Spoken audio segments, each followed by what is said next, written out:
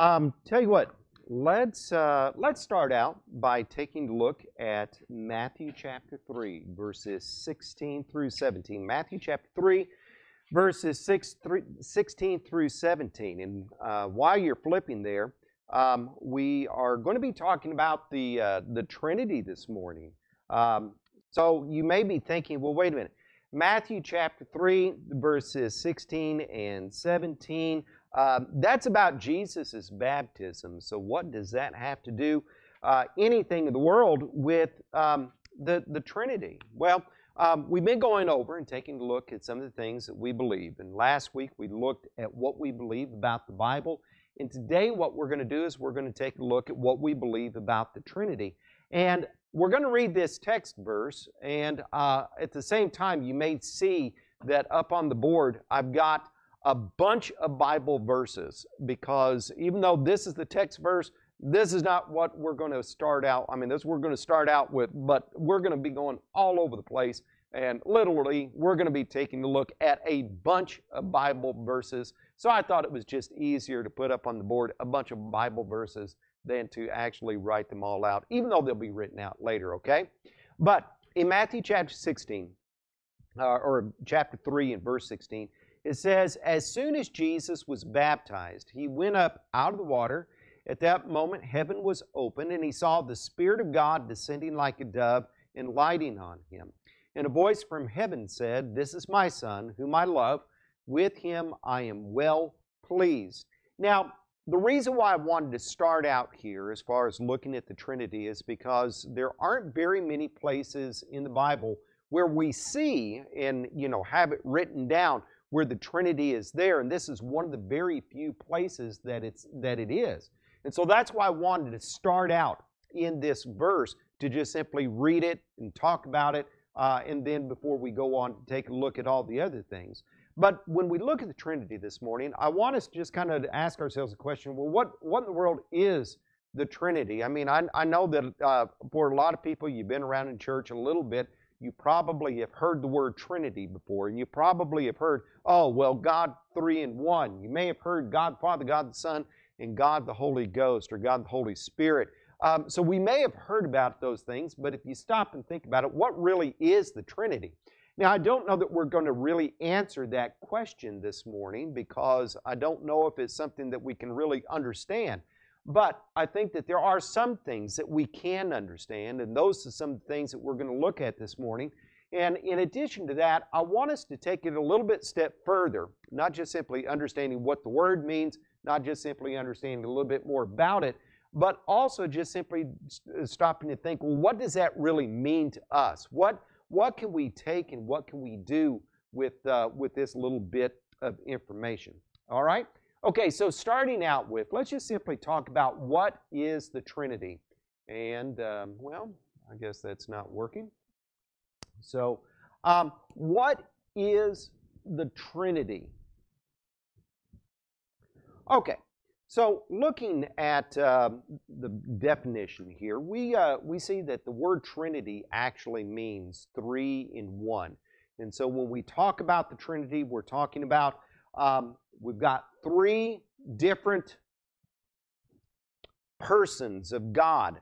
And those 3 different persons of God, God the Father, God the Son, and God the Holy Spirit, all combine into, not even the word combine. This is where things get tricky, because, words, we don't really even have words to express this. And so if you think that I'm stumbling over my words, I am, because it's hard to, really come up with the right words that are going to express all of these things.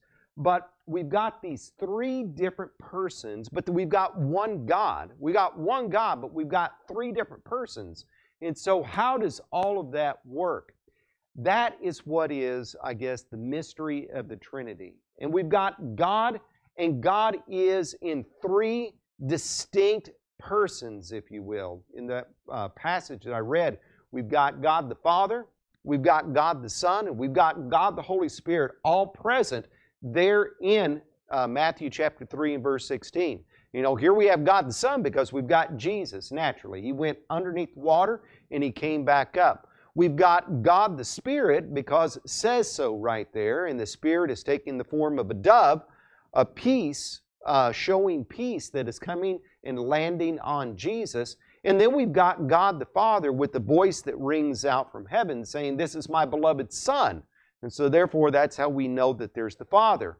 And so you can't really say, oh, well, God the Father, God the Son, God the Holy Spirit is just, different ways that God operates, because what we see here is we've got three distinct persons of the Trinity. And not only that, but we need to understand is that these three persons of the Trinity are all equal with one another. They are all God. And so you can't really say, oh, well, God the Father's on top, and then there's God the Son, and then there's God the Spirit. No, they're all equal with each other. And at the same time, they're all eternal as well. And so it's not as if God the Father existed in the past, and then along comes God the Holy Spirit, and then later on with His incarnation comes Jesus Christ the Son. No, it doesn't work that way. What we're going to see is that all three of these are eternal. Now, I know that we use the word persons quite a bit, but like I say, when you look at wordage, we really don't even have the right words to use for this. Even though we say persons, I don't want you to think, oh, well, there's three different gods there. There's three different persons, because the Bible talks about there being one God. And I know that's confusing to say, well, wait a minute, how can there be three persons but one God? Well, that's why the word persons really doesn't make sense. There's some theologians that will use the word personalities. And although that gets away from the idea that, we're not talking about three individuals that make up God by committee, because that's not what the Trinity is. The word personalities doesn't really cut it either. I've heard the word personages used before, but I don't even know if that really makes any sense either. You see, when we talk about the Trinity, and like we're talking about, comprising, or we're talking about making up, or we're talking about personages, we really don't have the right words in humanity to describe this. And at the same time, we really don't even have the right comparisons for this either, because we don't have anything like this that is in this physical realm that we can compare it to. Now, there's a lot of times that people will take analogies and use analogies to illustrate different things about the Trinity. At the same time, every time that somebody takes an analogy and uses it to illustrate the Trinity, there is a thing that is lacking in it altogether.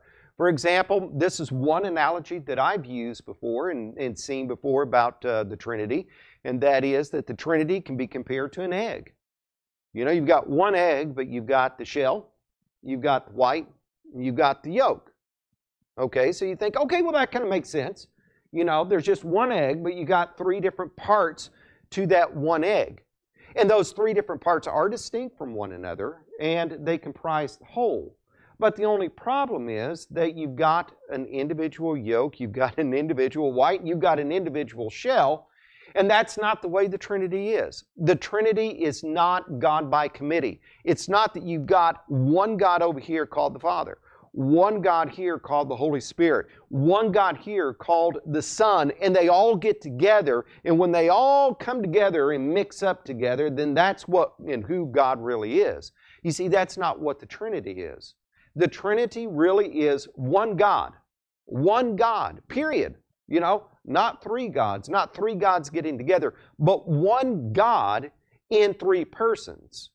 And you say, but that doesn't make any sense. I know it doesn't make any sense, but that's just simply the way it is.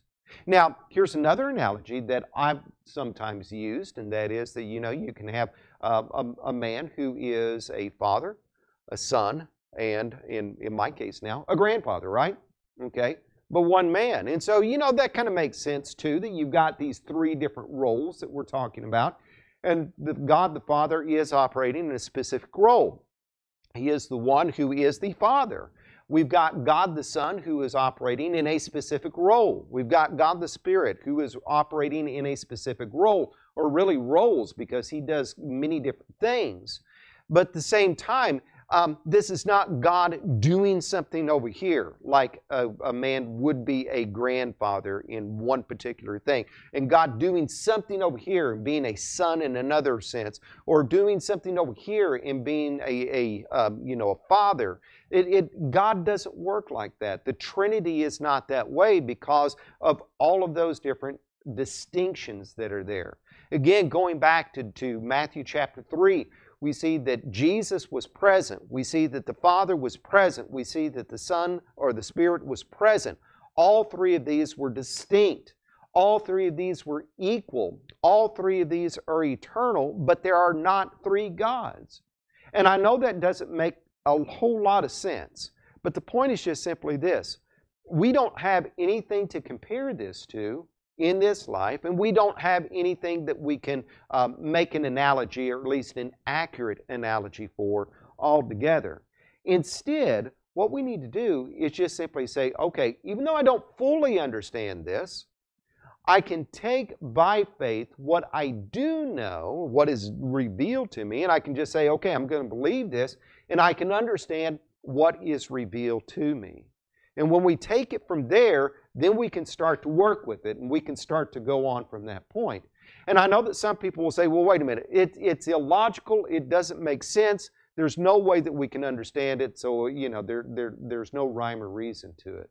But, I want to remind you that there's a whole lot of things about God that we can't understand. For example, the fact that God is eternal. Can you really understand that? Can you really comprehend that? Can you have any sort of analogy, human analogy, that would accurately portray that? No, you can't.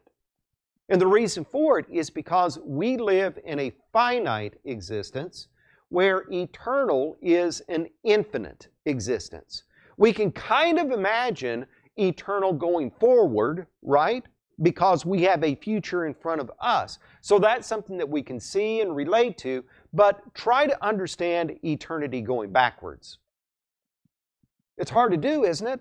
Because at least in my mind, I'm always thinking there's a beginning point. And I'm always thinking, well, what was before that, right? And so, if we've got God, well, there's got to be a beginning point to God. And what was before that? No, there isn't anything like that. You see, God is eternal, and that's something that we can't fully understand, and it really stretches our thoughts and really stretches our understanding about things. But we just simply say, okay, that's the way it is. God is eternal. He doesn't have a beginning. He doesn't have an ending. He is just simply all existing. He is the great I am. All right? And so from there, we just kind of say, okay, I accept that, I believe it, and we go on with it. And the Trinity is a lot the same way. How can there be three in one? It doesn't make any sense to us. It doesn't make any sense to us because we have nothing to relate to it. We have nothing to compare to it. But then again, we're talking about God. And for us to simply say, oh, well, we can understand things about God, and if we don't understand this about God, then therefore it's not correct, then aren't we putting God in our own little box, and aren't we trying to make ourselves above Him? It doesn't work that way.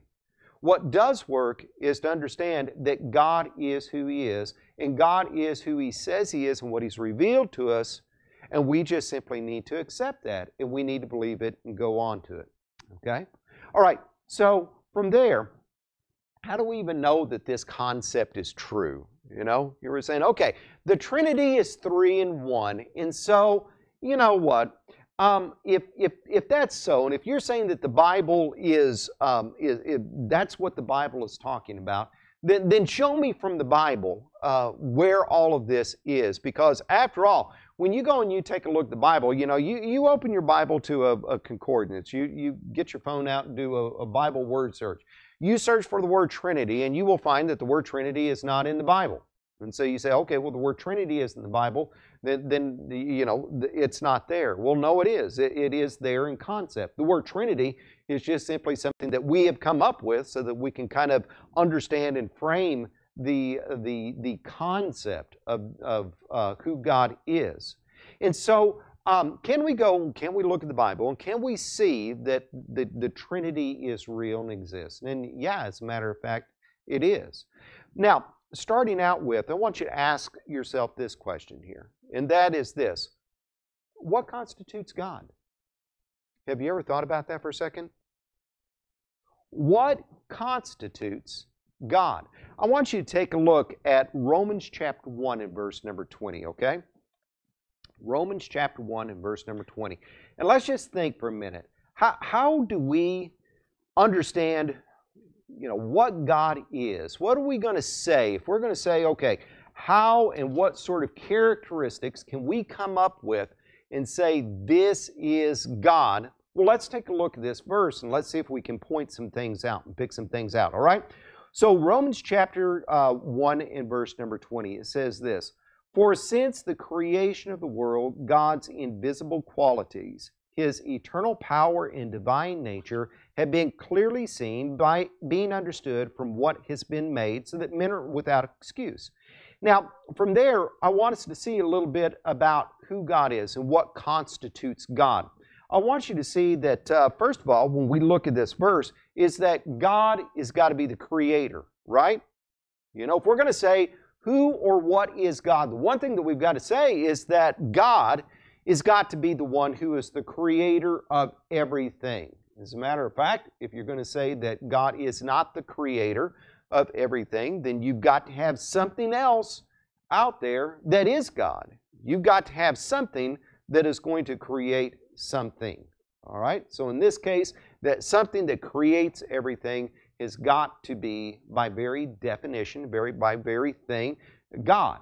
And what we see in this verse is that the things of this world, this creation that God has created, really does show us a couple of things. It shows us that somebody has made it, and what it shows us is a couple of characteristics about what is made. And what we see is that this God who's created everything this God is all-powerful, right? I mean, for someone to go and create the heavens, for someone to go and create the earth, for someone to go and create us, I mean, for crying out loud, for somebody to just simply go and create a bush, a rock, I mean, that person has got to be all-powerful. And so when we think about God, what we need to understand is that God is omnipotent. God is not just simply the biggest kid on the block, so to speak. If we're thinking about God being the biggest kid on the block, then we've got a wrong view about things already, because after all, you go a couple blocks over, there's probably a bigger kid. And so if our concept of God is that God is the strongest and the biggest in this universe, then we've got a wrong base right there. Because God is the creator of this universe, then God is superior to this universe. And by very definition, the one that is going to be the absolute creator is going to be absolutely God. And so God is all-powerful. Now, something else, and that is this. When we look at God, is that God is eternal, okay? One thing about God, and we see this in Romans chapter 1 and verse number 20, is that since the creation of the world, God's invisible qualities, His eternal power and divine nature is being clearly seen.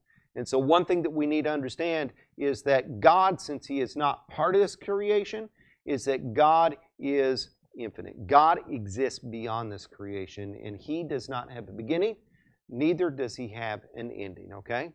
And so if you think about what constitutes God, the very fact that He's the creator, the very fact that He's all-powerful and all-knowing and everywhere, all-present, by the way, and the fact that He's eternal, those are some pretty good things to point out and figure out, right?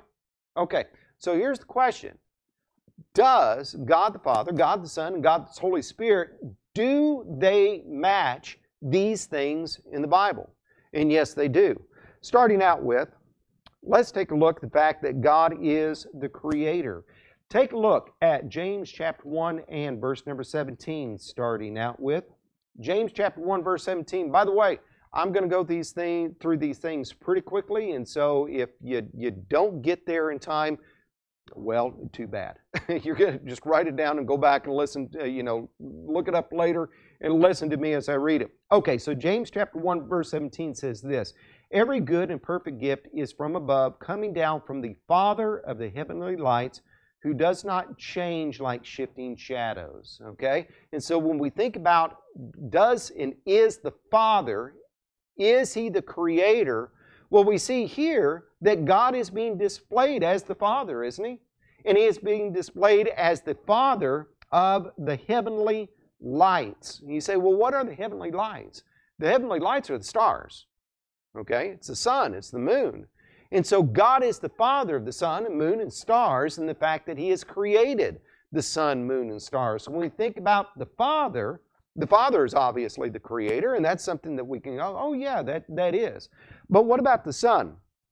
Well, taking a look at John chapter 3, verses 1 through 3, book of John chapter 1. In John chapter 1, beginning in verse number 1, we see that it says this, "In the beginning was the Word, and the Word was with God, and the Word was God." Now let's understand that that word that's there is not talking about a word like, a lettered word, but that word is really talking about Jesus Christ. And you say, well, why is it talking about Jesus Christ? Well, because you go to verse number 14, and it says that the Word was made flesh. And so this is obviously talking about God the Son. And notice that he says this in verse number 2, "He was with God in the beginning. Through Him all things were made. Without Him nothing was made that has been made."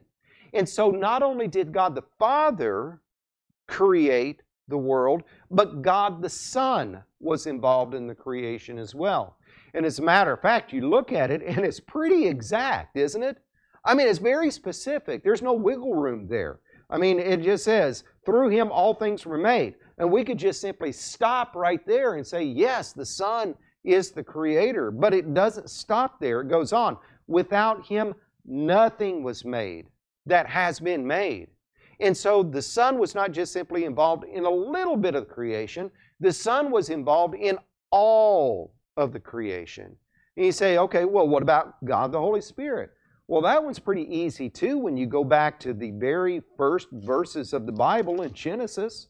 In Genesis chapter 1 and in verse 1, it just simply says this. It says, well, let me flip over there.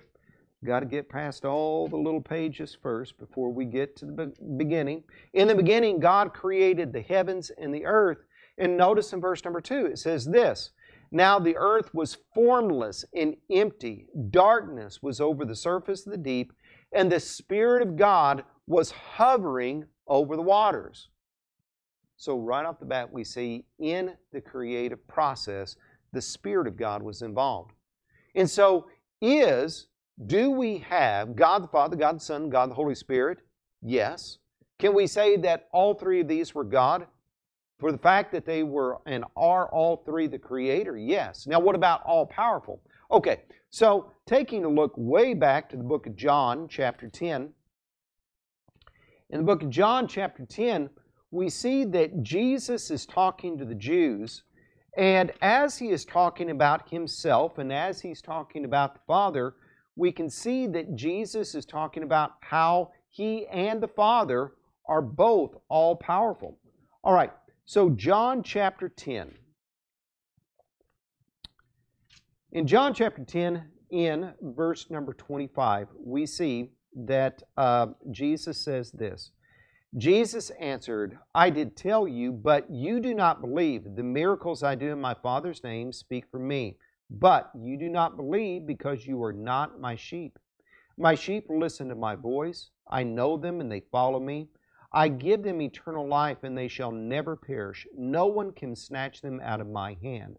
My Father who has given them to me is greater than all. No one can snatch them out of my Father's hand. I and my Father are one." Now I picked this verse of Scripture because I want us to talk about the all-powerfulness, the omnipotence of both the Father and the Son. All right? what we see here is the omnipotence or the all-powerfulness of the Father. As a matter of fact, Jesus says there in verse number 25, "My Father who has given them to me is greater than all. No one can snatch them out of my Father's hand." And so when we think about all those that believe in Jesus Christ, those are there in the Father's hand, and nobody is able to snatch them out of the Father's hand because the Father is more powerful than all of them. And so when we talk about God being all-powerful, the Father is definitely fits that bill. And I don't think that there's going to be a whole lot of people that would argue that, right? If you're going to say that there's a God, if you're going to say that God is all-powerful, then you're going to say, yeah, the Father meets that billing.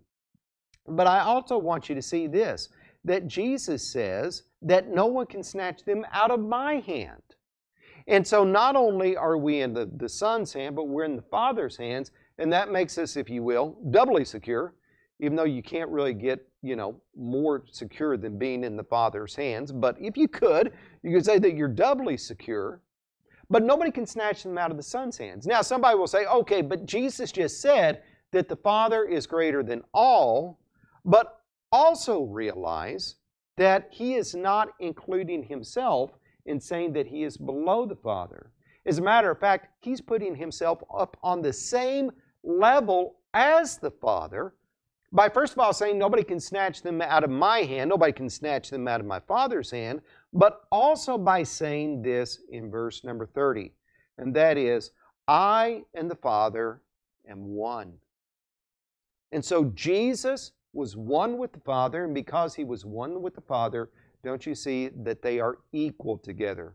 One thing that we understand about the Trinity is that, yes, there are three distinct persons, but these three distinct persons are all going to be equal with one another. And Jesus is saying that He is equal with God because He is professing His divinity, to which the Jews got so upset that they wanted to go and stone Him for it later in the chapter. Now, we see that about the Father. We see that about the Son. But what about the Holy Spirit? Can we say that the Holy Spirit is omnipotent as well? Well, if you kind of go back, and the reason why I wanted to read verse number 25 is because you notice that Jesus is talking about the miracles. The miracles that He did was proof of the fact that He came from the Father. And so the reason why Jesus performed miracles upon this earth was not because He wanted to cure people and heal people. I mean, don't misunderstand me. Jesus did, and He wanted to be and was compassionate with people. But the purpose of the miracles was not to go and do those things. Instead, the purpose of the miracles was that so people could see the miracles, and even though Jesus, who had the appearance and the form of a mere man, they could say, wait a minute, there is something special about Him. There is something peculiar about Him. What is that? This man has to be from God. And indeed He was. And so it was the miracles and the power of God working through the miracles that displayed that. And the reason why I want to bring that up is because if you go over and take a look at the next verse, Romans chapter 15 and verse 19, Romans 15 and 19. In Romans chapter 15, verse number 19, Paul's talking about his ministry. He's talking about what he's done and explaining to the Gentiles about what he has done all through the way. And so if you take a look at verse number 19, though, as he's talking about how God used him to go and preach to people, notice he says in verse number 19, by the power of signs and miracles, through the power of the Spirit. And so Paul and other people like Peter went and continued Jesus' ministry. And the miracles that they were able to do during that time period showed that they were from the Father in the same way that the miracle showed that Jesus was from the Father too. And do you see by what power Paul, Peter, and the others were able to do it? It was by the Spirit of God. And so by the Spirit of God, we see that miracles were worked, the power of the Spirit. And we see by the Father and the power of the Father, the miracles were worked, and by the Son as well. So both the Father, or all three, the Father, the Son, and the Holy Spirit, have all of that equal power. And not only that, but they are all three eternal. Take a look at John chapter 17 and verse number 5. John chapter 17 and verse number 5. I think that we could probably say, as far as the Creator, as far as all-powerful, eternal, that we can say, oh yeah, God the Father is all of these things. But I want you to take a look at John chapter 17 and verse number 5. Now, Jesus, as He is praying this prayer before His crucifixion to the Father, He says this in verse 5. He says, "And now, Father, glorify me in your presence with the glory I had with you before the world began." And so when we think about what eternity past is just simply the time before there was no time, before the world began. And so here is the Son coexisting with the Father, and both of them had glory in eternity past. And so we can say that God the Father definitely had and was eternal. And God the Son is that way too. But some people say, well, that doesn't do it enough for me. Well, okay, just simply go over to the book of Revelation, chapter 22, one of the last verses in the Bible. In the book of Revelation, chapter 22, in verse number 13, Jesus said this, "I am the Alpha and the Omega, the first and the last, the beginning and the end." And so Jesus, the Son of God, is eternal. Father's eternal, the Son's eternal. Well, what about the Spirit? Well, take a look at Hebrews chapter 9, verse number 14. Hebrews chapter 9 and verse number 14. So, in the book of Hebrews,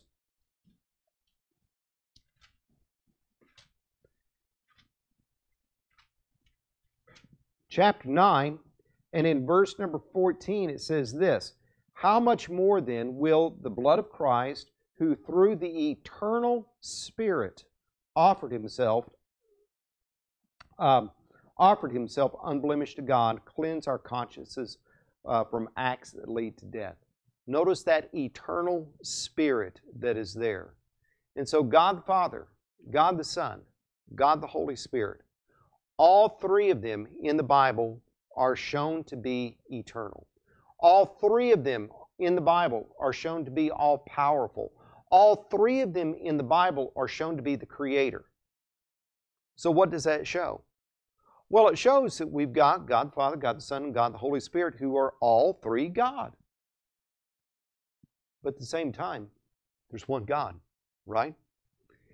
As a matter of fact, the Shema. Deuteronomy chapter 6 and verse 4 says, "Hear, O Israel, the Lord is our God, the Lord is one." At no time in the Bible will you see that there are a multitude of gods. There is only one God, the true and the living God. So it's not as if there is God by committee. It's not as if that God is going and just simply taking different roles. It's not as if that there are the Father being God and then a subset of Him. There's one God. And that one God has three distinct personages, personalities, persons. Again, we don't have the word for it. But those are co-equal with God. Those are eternal with God. And they work together in harmony. And they work together in unison. But there's one God. And again, you say, I don't understand it. And I'm going to say, I don't understand it either. But I do understand this. I understand what the Bible reveals to us. And the Bible does reveal there's one God. And the Bible does reveal to us that God Father, God the Holy Spirit, and God the Son are all part of it. And maybe one day when I get to heaven, when I start to see things that are beyond this world, then maybe I can say, hey, you know what? I've got a good analogy. I want to go back and I want to tell people about it. And I'll go back and I'll say, hey, you know what? Oh, you don't know that, so I don't even know how to describe it to you, right? It's just simply the way it is. But what are we going to do with all of this? What are we going to say? One thing that we can say is from this is that we need faith to accept it, right? And as a matter of fact, when you talk about God, we need faith to accept all the things about God. The fact that He exists, the fact that He is a rewarder of those that diligently seek Him, the fact that He is eternal, the fact that He is righteous, and the fact that He's loving, and the fact that He's merciful, and the fact that He is going to come and judge. We need to understand all of these things, and we need to understand all of these things by faith. And once we do, then we can start to take those answers and we can start to better understand God. And once we do that, then we can maybe even kind of understand a little bit about how God is working. We can see how there is God the Father, and we can see that while Jesus was on the earth, He said, I have not come to do my will, but the will of my Father who is in heaven. In other words, Jesus, because Jesus is holy, He is always going to conform to what the Father wanted Him to do. We can see that when Jesus died, that the Holy Spirit rose Him from the grave. We say, but wait a minute, how can the Holy Spirit resurrect, or how can Jesus resurrect Himself if he's dead? Well, it's the power of the Holy Spirit. How can God be everywhere? How can God be in our midst today? And at the same time, we look at Jesus and we can see, well, Jesus is a person, though. You see, once we start to understand a little bit more about what the Trinity is, we can understand these questions, right? But this is one thing that we don't need to do, is that we don't need to just simply look at the Trinity as far as being some sort of theological definition, some sort of theological argument. When we start to just simply look at the Trinity as a theological point of view that we acknowledge, then we might be kind of hitting off on the wrong base.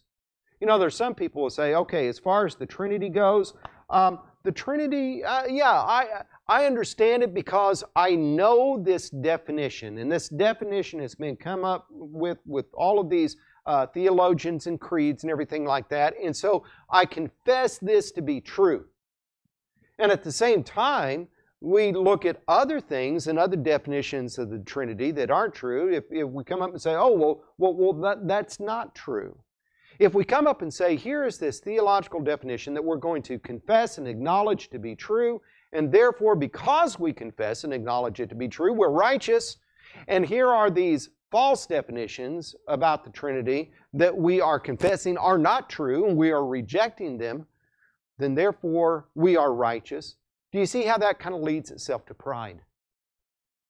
We come up with the idea of we are righteous, we are good, we are wholesome Christians because we know and accept these things. That's not what faith is. Faith is something different. Faith is the belief in our heart that the Bible is what it is, that what the Word of God says means it. And when we start to hear these things and we understand them and we take them in and we trust them, that's what faith is. And once we get to that point, it shouldn't elevate us to a sense of pride of where we're thinking we're better than other people. What it really should be doing is it should be showing us the awesomeness of God. I mean, how awesome is God that we cannot even understand who He is? Have you stopped to think about that? I mean, many times we just simply go through our lives and say, well, here's God. We pray God, we worship God, we serve God, it's God, right? But then there's times that we start to really think about it. And we start to think about God's traits and attributes, like Him being eternal. And we think, wait a minute, I don't get that. But you know what? That's just simply the way God is. The Trinity. I don't get it. I don't understand it. I understand what the Bible reveals to us, but I don't understand it. But that's the way God is. How great and how mighty and how awesome is someone that you can't even understand their existence. Isn't that incredible? And when we start to think about that, then what happens is we start to worship. We start to respect. What happens? We start to fear God. Not be afraid of God, but we start to fear God in terms of respecting Him. We start to say, wait a minute, this God, I can't even understand Him. He's so great. He's so mighty. He's so powerful. He's so, I can't even, my mind can't even grasp around it. I need to follow Him. I need to worship Him. I need to serve Him. And from that, we do worship Him and we do serve Him. And so, from all this, are we believing what the Bible says about God? You know, we can see, oh, God the Father, yeah, that's God. We can even say, well, God the Spirit, you know, Spirit of God. God the Son. Jesus told His disciples, you believe in God, believe also in me. He and the Father were one. We can believe in God. We can believe in Jesus. We can believe in the Father. We can believe in the Son. What we can believe about the Son is just simply this, that the Father sent the Son to die on Calvary's cross for our sins, so that if we will just simply, not just simply acknowledge it, not just confess it to be true, but believe it for ourselves, believe that Jesus Christ really did come to this earth to save us because we're sinners. And we did it because God has this incredible love for us because we're His creation. And because Jesus went and led the life that we couldn't and offered that life as a substitute for us on Calvary's cross. And we take that and we say, you know, that is our salvation. That is what we believe wholeheartedly.